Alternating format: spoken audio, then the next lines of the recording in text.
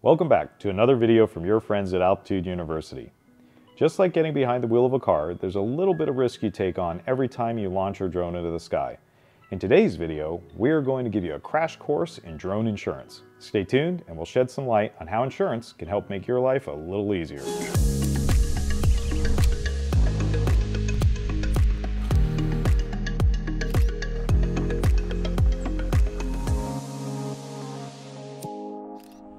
Before we begin, hit those like and subscribe buttons so we can continue providing you with more drone-related content. Leave us a comment on who you use for drone insurance and why you like them as a carrier. Understanding insurance is essential to protecting yourself and your investment. We're going to break it all down for you, from the pros and cons to on-demand versus monthly and annual insurance, and finally, discuss the types of coverage you may want to consider. Drone insurance comes in all shapes and sizes. Your personal situation, such as the type of work you do with your drone, its weight, how much risk you want to take on, and lots of other factors will determine which type of insurance is best for you. We'll give you just enough information to make an informed decision, but it's always a good idea to go over your options with an insurance agent. We'll provide the link to a carrier we use in the description below. It's also worth noting that the insurance we'll be talking about today is only related to your drone. General business insurance, like the type that covers someone slipping or hurting themselves at your office, or the type that repairs damages to your company car after a hailstorm, isn't the focus of this video. Let's start by listing the top 3 pros and cons related to insurance, starting with the pros. First, peace of mind. Insurance provides peace of mind knowing that you're financially protected in case of accidents. Second, professionalism. Having insurance can make you more attractive to clients, especially in commercial drone operations. And third, risk management. Instead of shouldering the full financial burden of a loss, you share it with the insurance company, reducing your overall risk exposure.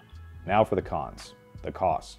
Insurance can be expensive, especially for comprehensive coverage. Covering limitations. Policies have limitations, exclusions, and deductibles.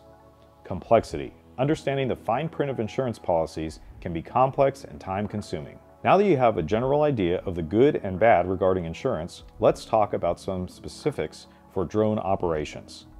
There are 2 primary ways to insure your drone: on-demand and monthly or annual coverage. On-demand is usually set up on an hourly basis, while monthly and annual policies give you complete coverage during the period you select. A couple of the on-demand providers include AirMoto and Skywatch.ai. Hourly insurance usually will cost around $10. In the case of AirMoto, you start by downloading the app. After you set up things and enter some information on your drone in the flight, the app will quote you an amount per hour based on the coverage. If anything goes wrong that is covered by the insurance during the hour, you can submit a claim.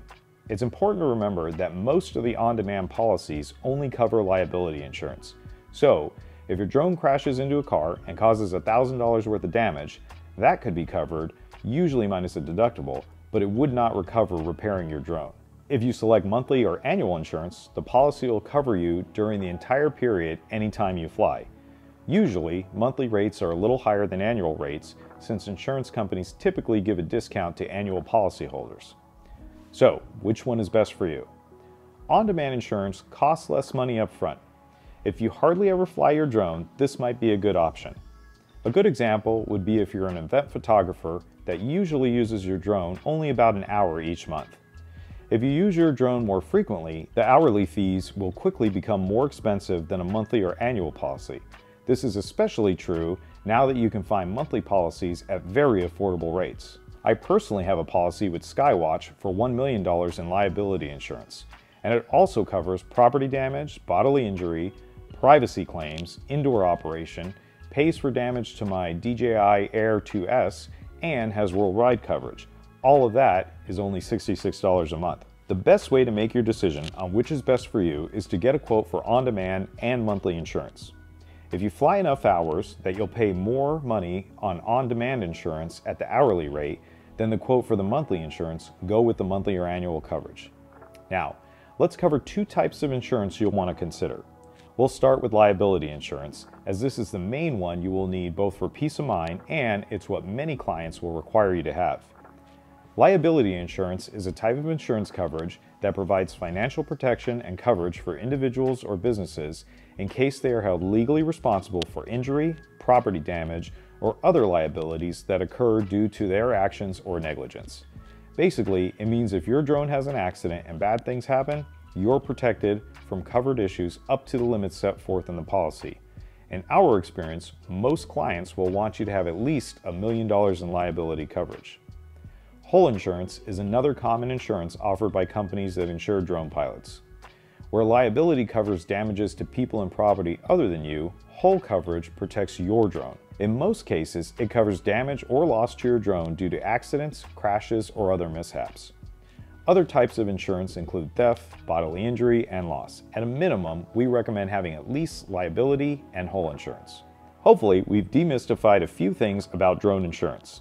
If you're new to drones and thinking about starting your own drone business, check out our video on starting a drone business for less than $3,000 and our other content to help make you a better drone pilot. We hope you enjoyed this video and look forward to seeing you again soon. Until next time, stay safe out there and happy flying.